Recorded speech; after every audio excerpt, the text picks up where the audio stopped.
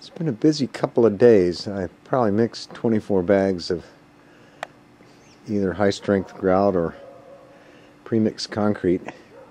And this feature here is going to hold the 6x6 that will go underneath the front wall of the guest house. And this point right here is 17 feet 2 from that point over there, which means that this corner is exactly square.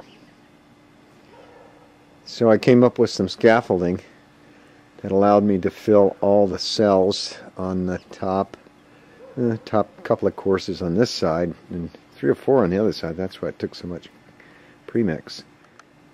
Got the window locked in with a bond beam above it, some steel in that bond beam course. And I think that's the update. I think I'll put some really cool windows, maybe something that follows the roof line to capture this treehouse effect. And effectively you feel like you're inside this tree. It's just a beautiful, beautiful tree.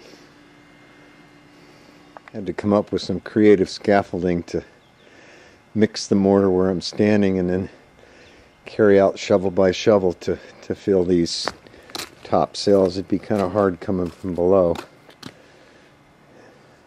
Let me move over a little bit. So this is where the spiral staircase is going to wind up into the corner.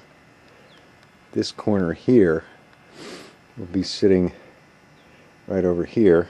A couple of windows similar to what I put in the long tunnel. And that's what I know.